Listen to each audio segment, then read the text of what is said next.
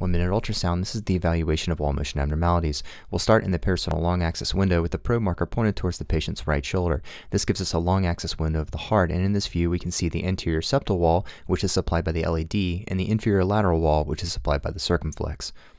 Now we'll rotate the probe towards the patient's left shoulder with a 90-degree clockwise rotation. This view is nice because we can see all three coronary artery distributions. Here we see the LAD supplying the anterior and anterior septal walls, the RCA supplying the inferior septal and inferior walls, and the circumflex supplying the inferior lateral and anterior lateral walls. Now we'll transition over to the apical four-chamber view. To do this, we'll place the patient in the left lateral DQ position and place the probe at the PMI, or typically just inferior to the patient's nipple. The probe marker should be pointed towards the bed or to the patient's left axilla. This gives us an apical four-chamber view. Now we can see the anterior lateral wall and the apex, which is supplied by the LAD, and the inferior septal wall, which is supplied by the RCA.